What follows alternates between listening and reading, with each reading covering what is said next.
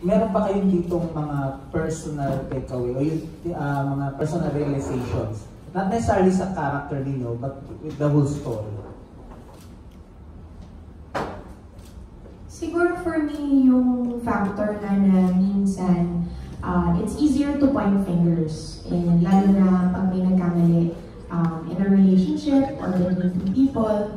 But at the same time, kailangan mong i-process na baka may naging contribution ka sa pagkakamali yun na hindi mo rin napansin, ikaw rin pala bumili.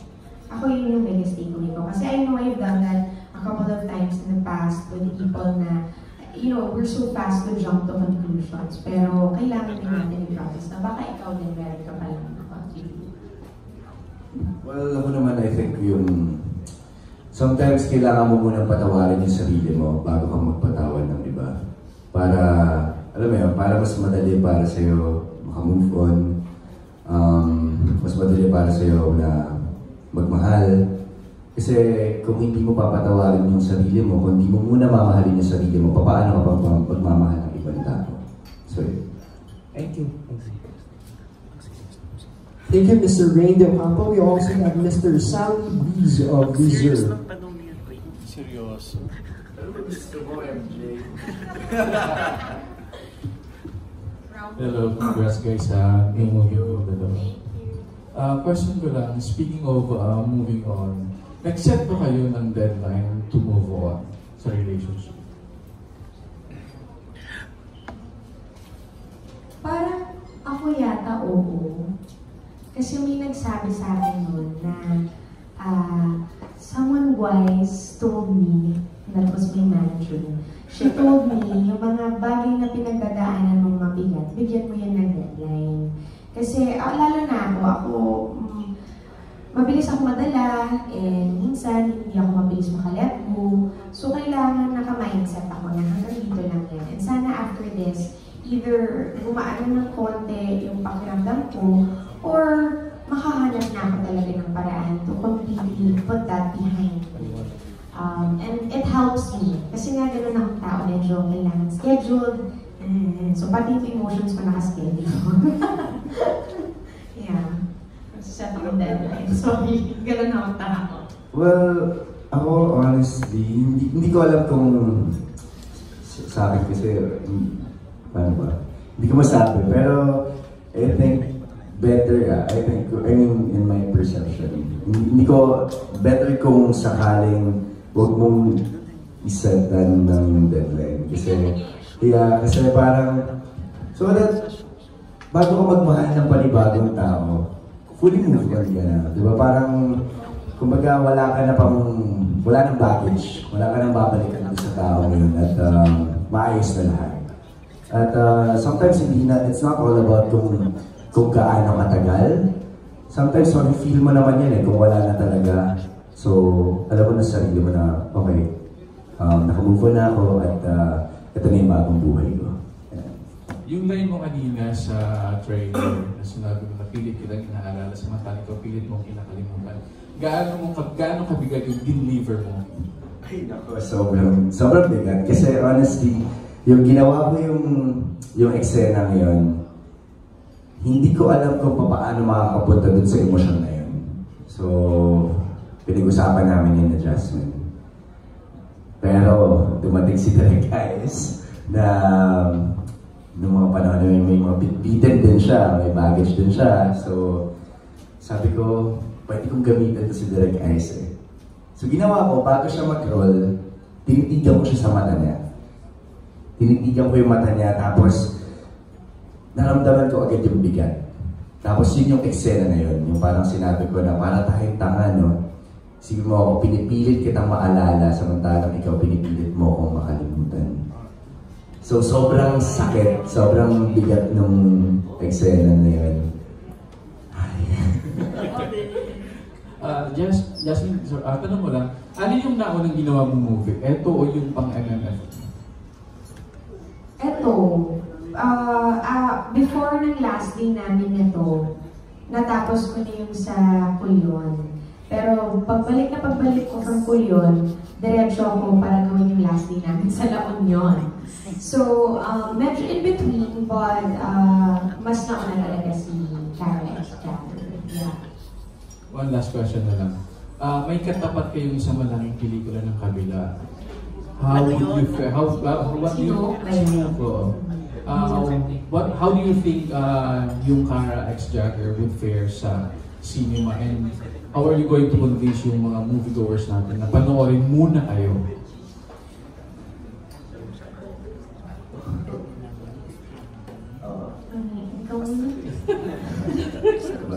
Paano sila i-convince? Hindi naman, ako honestly, hindi ko naman kailangan sabihin sa, hindi, manood muna kayo ng pelikula namin, for sure. Kasi magkaibang pelikula naman sila eh. At magkaibang storya, magkaibang aral ang matututunan nila sa bawat pelikula. Pero masasabi ko lang siguro, na itong pelikula na to, kumbaga, wala akong masabing, hindi ko mako-compare eh. Kasi nga, magkaiba sila ng storya. Pero, ewan ko, sana masunahin nila itong pelikula na to. I think, na lang,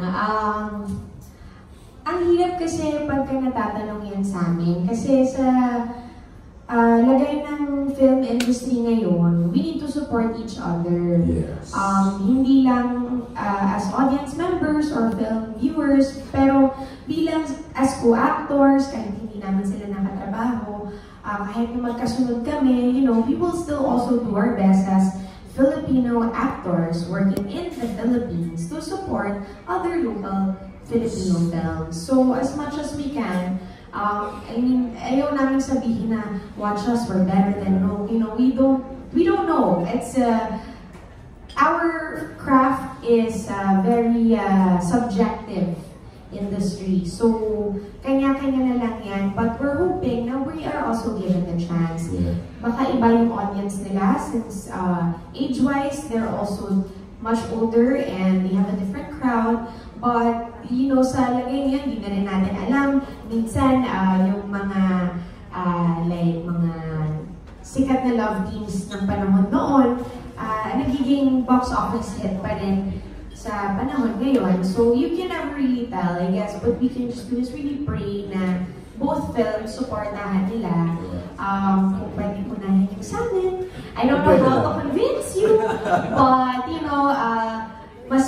we're PG rated, I guess. That's one way to convince. I don't know what their rating is, but that's one thing. You can bring kids with you to the cinema. You don't have to be a certain age as long as you have parental guidance. I mean, that's one way we can convince people, diba? It's a little bit more, friendly for all ages.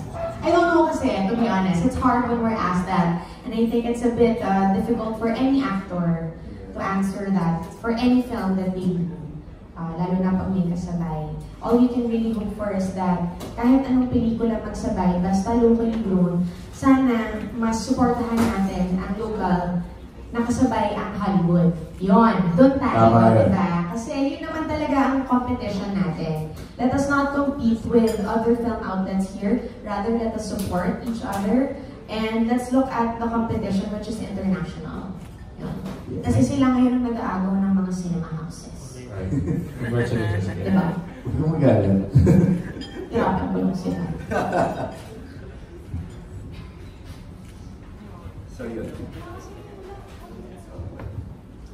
Thank you, Mr. Stanley. We also have Mr. Chad Solis of the Manila Team. Hello po. Annyeonghaseyo.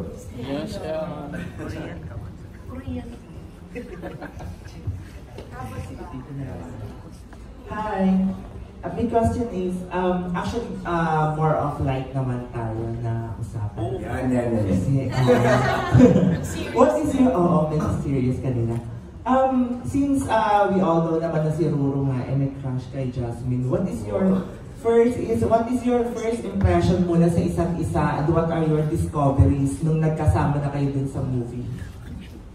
Sige, kapaliwanag ko yung sarili. First impression mo sa akin ngayon, now that we're older, hindi yung una mo. Noong una, sa bagay, mag-iba kasi nung unang beses ko siyang na-meet, dun yun sa Candy Fair, I was 14, Tapos si Jasmine, 12. Younger.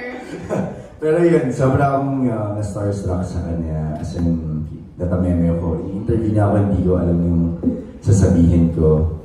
Pero ngayon, nung nagkita na kami ulit, ibang Jasmine na yung nakita ko ngayon. Mas nakita ko sa kanya yung passion niya sa craft niya. Pero of course, nandun pa rin syempre yung ilang dahil nga syempre award-winning actress yan. Award-winning ko rin naman. Pero syempre, It's a tie now with the pero iba yung Jasmine Curtis. Napag-isaya mo Jasmine Curtis niya, ay napakahusay umarte niya.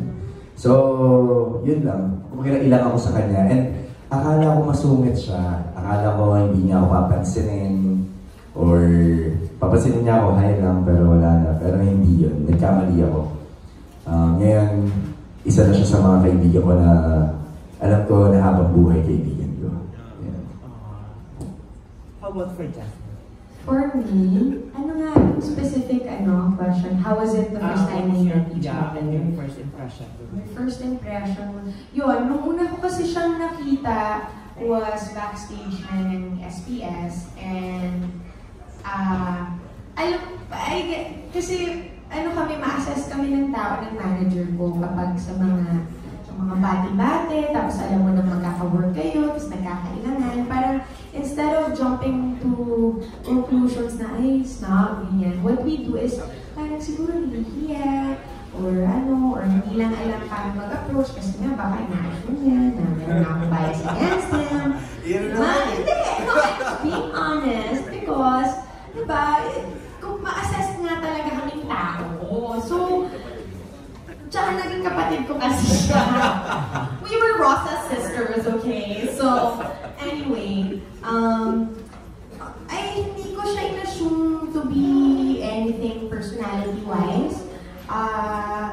I guess nung workshop namin, doon na lang ako nagkaroon ng medyo konting parang, Mr. Suave kung si, marunong sa tao, kumbaga, you know how to move. Kahit na nahihiya ka, you know how to not show it, ipupush mo pa rin yung sarili mo maging confident sa harap ko.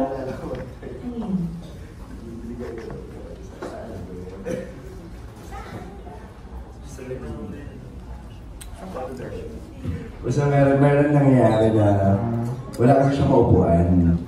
Tapos, kumuha ko ng upuan. Sabi ko, umupo siya. Sabi niya, alam ko na yan. Kumuha pala sa akin. Hindi nangasal lang kasi ako sa kanya. So we got to a point na comfortable na kami mag-asaran or magkulitan. Yun nga, naging friends na rin kami. So, it's nice kasi na-overcome yun. And minsan, yun yung pinakamahirap na part, lalo na kung kailangan yung i-portray na you're in love with each other or you have the pain of new breakup. So, yun, okay. Si Ruru nagbablush, and the reaction niya sa sinabi ni Jasmine Ang daming nakakita ni Char. na yun nga, parang feeling mo na baka may bias siya or whatsoever. And the reaction Hindi, syempre, may yung maiisip ko talaga. Kasi matagal din sila nagkatrabaho and for sure marami na rin siyang nalaman about me dahil alam niya rin mga katrabaho. So, in-expect ko na susungitan ako nito. In-expect ko na baka hindi ako pansinin, ganyan. Pero nagkamali ako. As in, kinausap ko siya tungkol din eh. Sinabi ko sa kanya na, for sure, alam mo naman, di ba, yung mga nangyayari. At, kumaga, buti hindi mo, kumaga wala kang bias, ganyan. Kasi, mas close sila. Pero hindi. Kasi sabi niya sa akin na, bakit naman ako maging bias? Nagkatrabaho tayo. I think, to add also, syempre nagkakaroon ng ganung usapan between actors kasi talaga. Maraming downtime pag nasa set. So tulad ng, nagkaroon kami ng chance na mag-share sa isa't isa ng personal history namin, bawat actor na nakaka-work ko, ganun talaga ako. I try to get to know them, their past, their history, with whatever they want to share sa aspect ng life nila. Not necessarily relationships or love, even family, gusto kong nalalaman yun. Kasi it makes me understand them better as an actor. At saka kung meron man akong eksena na kasama yung actor na yun, it helps me. And sana yung nakausap ko din na nakatulong din sa kanya yung pag-share or pagiging open, pagiging comfortable sa akin, mga ganong bagay. Kasi ako, I'm a very confidential person. Marami kong alam na chismis. Hindi ko lang Baka pwedeng i-share. Secret! Magtatingin lang ako ng tabloid newspaper. Parang very interesting yung part na yung kanina mention ni Jasmine.